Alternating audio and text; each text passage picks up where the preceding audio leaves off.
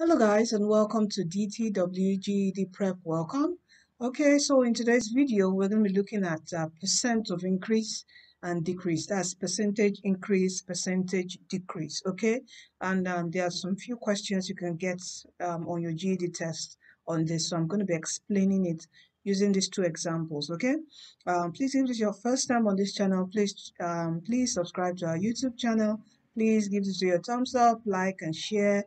Okay, and also you can check our website for summary notes and study guides, free practice tests on dtwgedprep.com. You can also join our Facebook group, which is over 10,000 members to support you in your GED journey. Okay, I'll leave all the links in the video description box of this video. And also if you require one-on-one math tutoring, I also offer that. You can contact me. I'll leave my details in the video description box of the video, or you can also on the Facebook group, you can chat me up. I'm the admin on the group. Okay, so now let's get on to today's class. So this is part of the GED Math crash course. I'll be leaving the link. There's a playlist for the GED Math crash course, which I've started. There are several videos there to help you quickly pass your GED test. Okay, so I'll leave the link also. Every links that would help you, I'll leave in the video description box of this video. Now, percent of increase or decrease just measures the change from one price or amount to another. All right, and I've been talking about ratio proportion. So the formula proportion formula we use to find the percent of increase or decrease is the same formula we use this, where this change in amount is the difference between the original, that's the first amount, earlier amount, and the newer amount. That's how you get this change in amount, this numerator up here, where the original amount is just the earlier amount. Okay, and we're going to look at an example here. Now this first example says an American cinema has raised the price of admission from $6 per person to $7.50 per person. What is the percent increase? You can see that there's an increment here, but now in math sometimes they ask what's the percent increase. Okay, by what percentage? All right, so the earlier amount, the original amount is what, $6, while the newer amount is what, $7.50. So let's plug in into our proportion formula here. So we're looking for the percent increase, so that is x. That's what we're looking for, the unknown, x over 100 equal to, you can watch the previous videos on proportion, rates, and ratio. You would understand this particular, why we have proportions like this. Now, the change in amount is the difference between the original amount and the newer amount. Okay, and the difference is the $7.50, okay, minus what, $6 over our original amount is what, $6. Okay, so here we have to resolve this. So what would this give us? Let me just come down here. We have x over 100. This minus this, that would give us $1.50, okay, over $6. All right, so we cross multiply. You can see dollars will just definitely cancel dollars. We're looking for percent. All right, so let's cross multiply. So we have 6 times x, that's 6x, equal to 100 times 1.5 will give us 150. We have two zeros here multiplying. There's a decimal here, which will move by 2 places. Since we have 2 zeros, that's why that's the easiest way, to multiply. But you can always use your GED calculator to do 1.5 times 100, okay, if you want to be fast.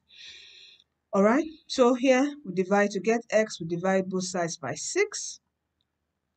And 150 divided by 6 will give us what, 25. So we have x is equal to 25%. So the percent increase, okay, of the price of admission is what, 25%. It went 25% up.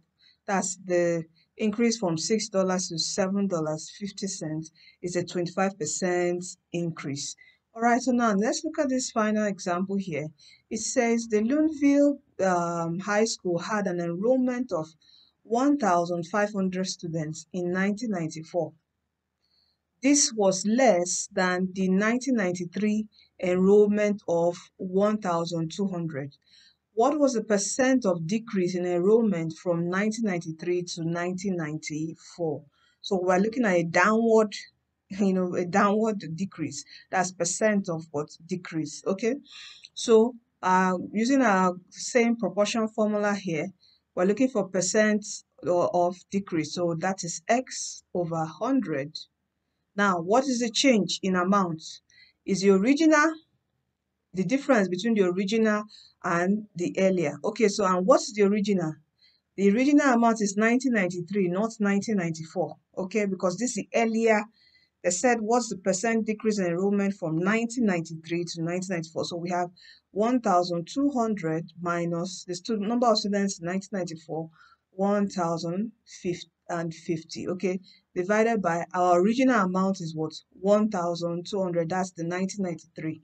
Okay, 1,200. So here we get x over 100. 1,200 minus this, that will give us 150 over 1,200. Then we cross multiply.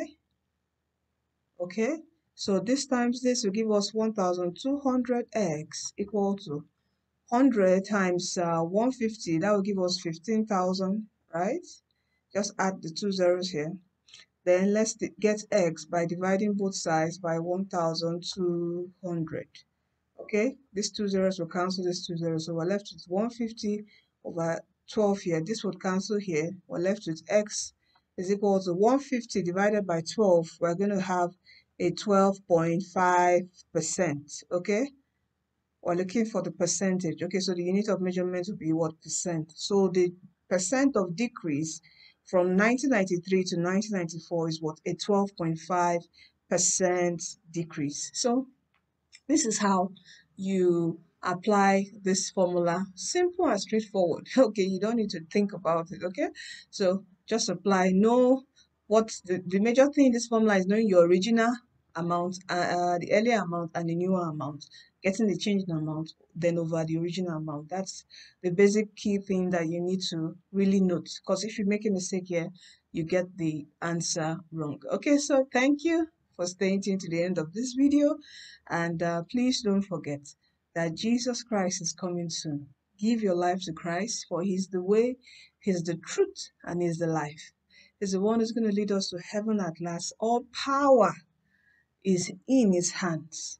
He has the keys of life and death in His hands. So whatever fear of death that the devil has placed on you, Jesus has the power over death, not the devil. So come to Jesus and He will remove that fear from you and lead you on a path, on an everlasting, eternal path. And it starts here from earth by giving us heaven on earth. All right, so all power is in Jesus. No other power elsewhere. All power is in Jesus. All right, so thank you for staying tuned till the end of this video. Don't forget to subscribe, give this video a thumbs up, and also share this video. You are destined to win. Stay blessed and see you soon.